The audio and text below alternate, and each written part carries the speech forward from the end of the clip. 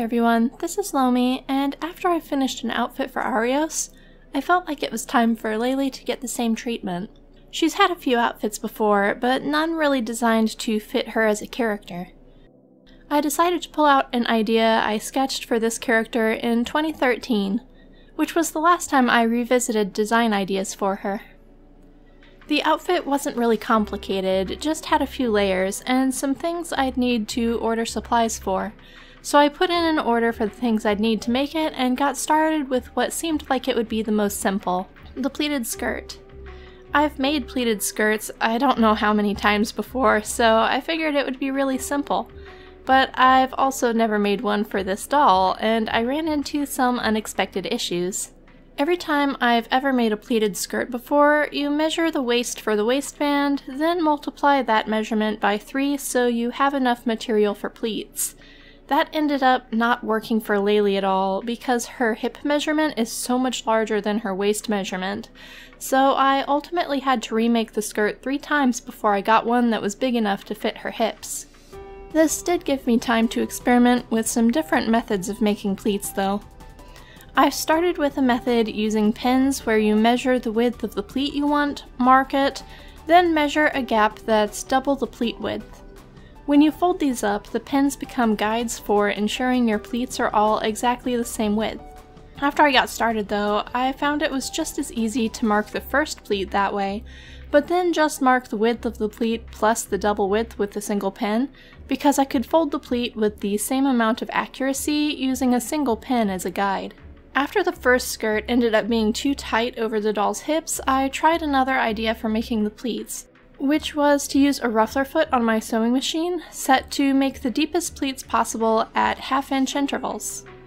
This was definitely easy, but I had to spend a lot of time folding the pleats the rest of the way down the skirt too, so it didn't really save much time in the end, aside from that top edge being done for me.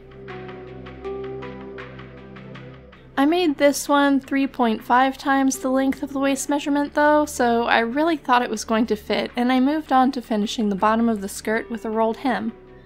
I still had to finish pleating the length of the skirt after the hem was sewn, but it ended up being a failure in the end too, because even 3.5 times the waist width wasn't enough for the new nYID hips once all the pleats were in. So I made the skirt a third time, and as they say, the third time's the charm. For the third skirt, I decided to make pleats using the fork method.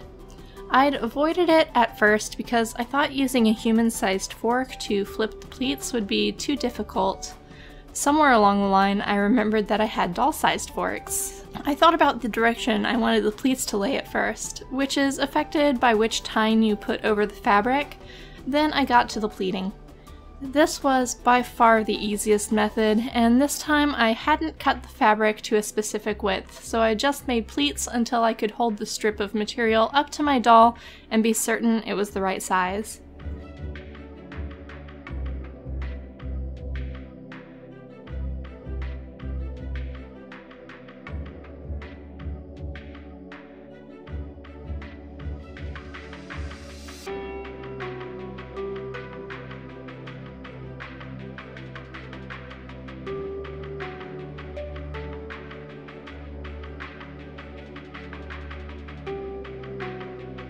Once I was absolutely positive it was going to fit, I made the rolled hem along the bottom edge and sewed it in place.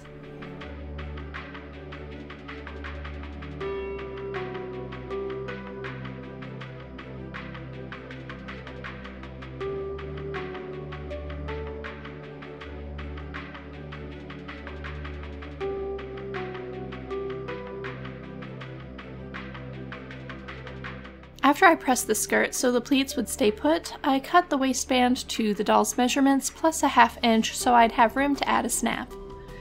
I sewed the ends of the waistband closed, checked to be sure I had enough pleats to fill it, then flipped it right side out and folded the edges of the open bottom to the inside.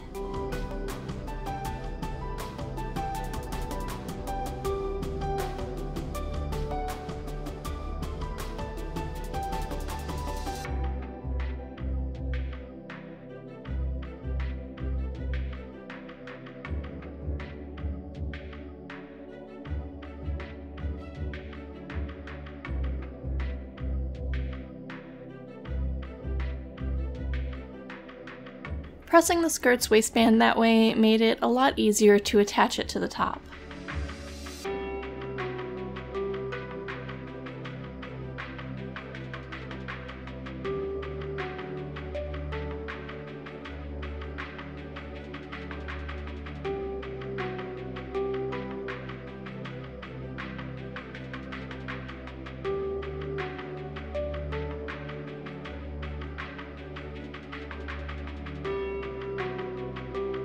I trimmed the extra fabric from the pleated material, finished the edges with a zigzag stitch, and sewed the back of the skirt shut.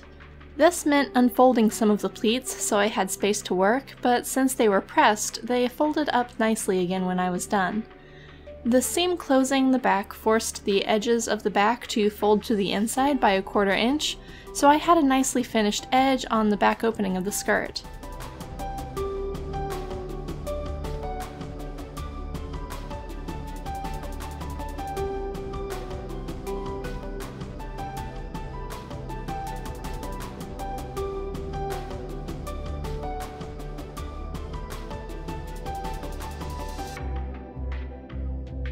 Since the top edge of the skirt is exactly the same width as the waistband, it'll create a slight overlap in the back when the skirt is closed, which hides the opening slit without a need for a zipper or snaps. I slid the waistband on over the top of the pleats until it was all the way down, then moved the pins from the pleats to the waistband to keep it in place. It was surprisingly frustrating and fiddly work, and I didn't really enjoy it, but giving myself more time to work on projects meant I didn't have to rush, so at least it wasn't stressful.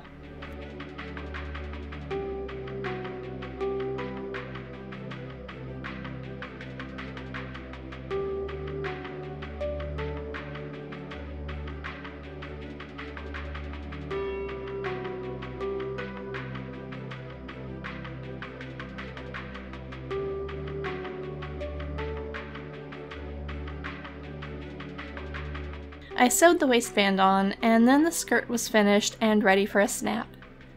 I feel like it was the hardest part of her outfit, which took me by surprise because they're normally so simple to make.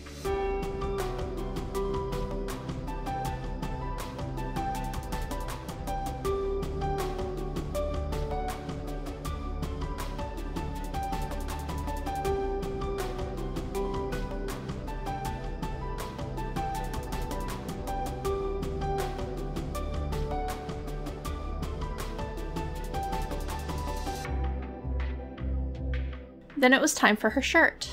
I drew a pattern on some paper I had used to print and edit a book manuscript. I have lots of these in binders around the house, and I've never known what to do beyond recycling them, so using the paper to make patterns seems like a good way to make it useful again. I cut the pieces out from crinkle cotton so it would add some texture to the outfit. I've added the final version of this pattern to my site's pattern archive, and you can find the link for it in this video's description. The final version has seam allowances drawn in, so you don't need to add space around the pieces like I did. Since it's a whole new pattern, I'll go ahead and share instructions for how to put it together here. It's kind of a unique shape, so the side and front pieces should go together with right sides together, starting at the bottom edge. Sew up the side until you're about 1/4 inch from the corner.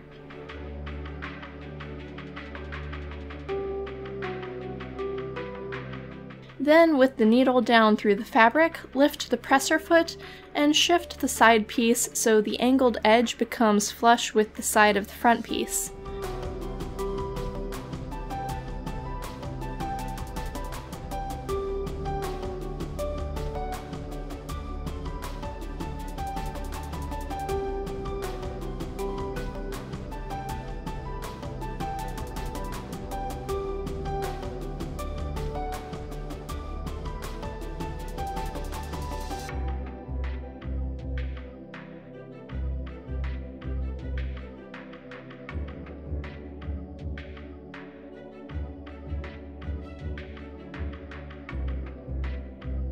These corners can be trimmed a little to ensure they lay nicely, then finish the edges with a zigzag stitch.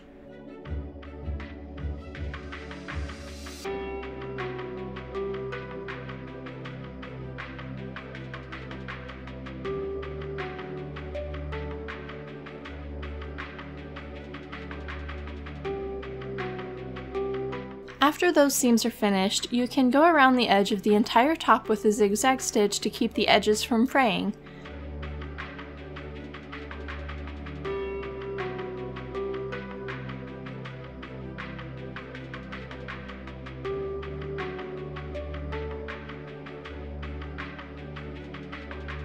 Then the edges can be folded to the inside by 1/4 inch and pinned in place. The top of the front piece doesn't have to be finished, since that's where the collar will go.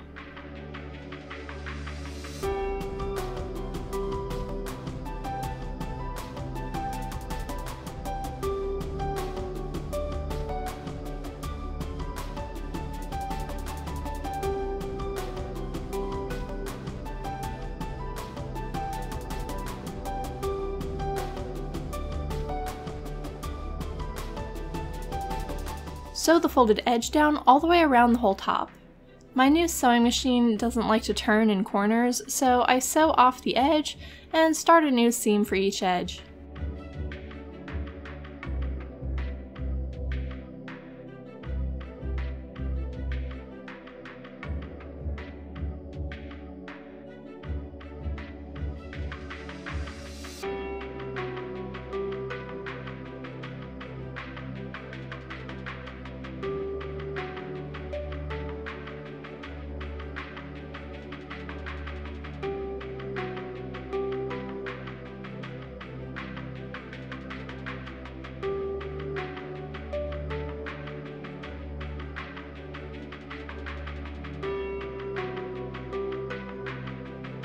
Trim up the loose threads and grab the collar.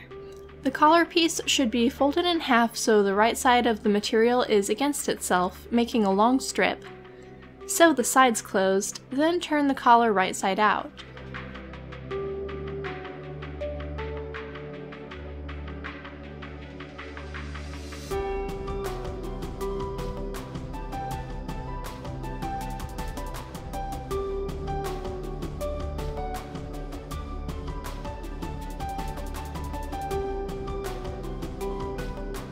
Turn the corners well, then fold the bottom edge of the collar to the inside by 1/4 inch and pin it in place.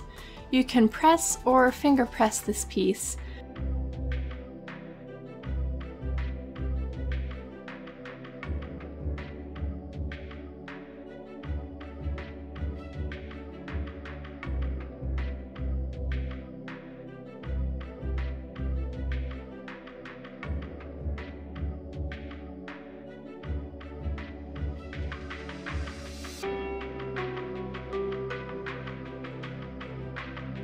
Then remove enough pins to slide the top of the shirt's front piece up into the center of the collar, so it's sandwiched between the 2 layers of collar fabric. The bottom edge of the collar can then be sewn closed, which also attaches it to the top of the shirt.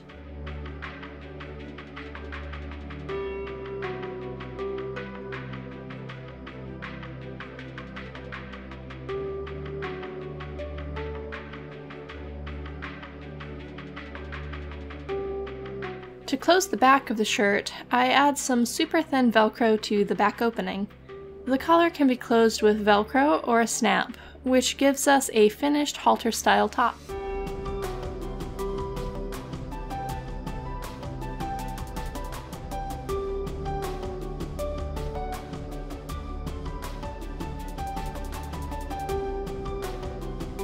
The next layer I made was the underbust corset.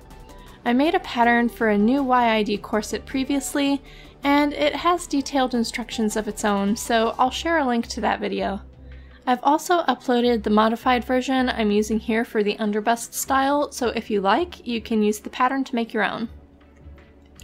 Construction for the underbust versus overbust corset is pretty much identical. The only difference is how far up the doll it goes. I recorded me making it, so I'll let you see the process here, but it's really just the same, so I'll spare you the instructions here and spend some time talking about the outfit itself instead. This is the same satin fabric I used for Lulu's Ice Fairy dress. I absolutely love it and have always wanted to make a corset for Laele using this material. Unlike Lulu's Ice Fairy dress, this corset is going to have boning in it, so I didn't add any interfacing to support the shape of this material. This was fabric one of my very sweet friends gave to me, and I'm really happy to finally have used it for its intended purpose. I like the color and pattern for Laele. I think they suit her well, and it makes me miss the Hancock fabric stores because that was where it came from. We just don't have a lot of places to get fabrics here now, and it's made it a big challenge for me to sew because a lot of my materials now have to be ordered in, and I never know how they're going to feel or drape before they arrive. That also introduces the problem of whether or not they arrive, because with shipping running slowly, I never know when stuff will get here or be late. I'd originally intended to sew her entire outfit in the 2 weeks between the last project I shared and now, but things got interrupted by the weather in more ways than one. We had an ice storm which knocked the power out for several days, and while I was raised in an area that's pretty normal and we were prepared and comfortable, I couldn't sew or record the process without electricity. So I ended up losing half a week of work time, and that set me back a bit. But what really interrupted the workflow was that due to the ice, all the mail and deliveries were running late, and now I have no idea when some of the supplies I ordered for this outfit are going to get here.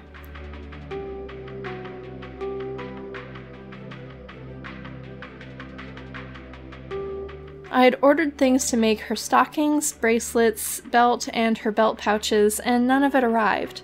I also didn't get the fur trim for her cloak, so even though that was what I was most looking forward to making, I haven't had a chance to start it.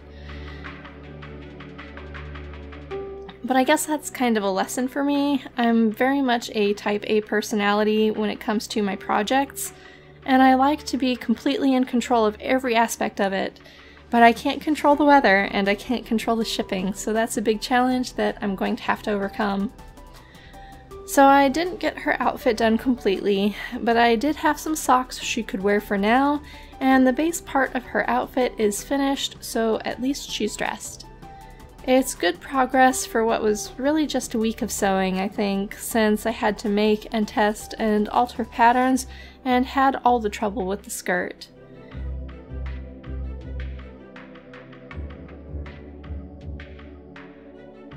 As of right now, I have no idea when the things I ordered are going to arrive, and some still aren't even in the country, so I'll probably put this on the back burner for just a little bit and work on something else until everything arrives.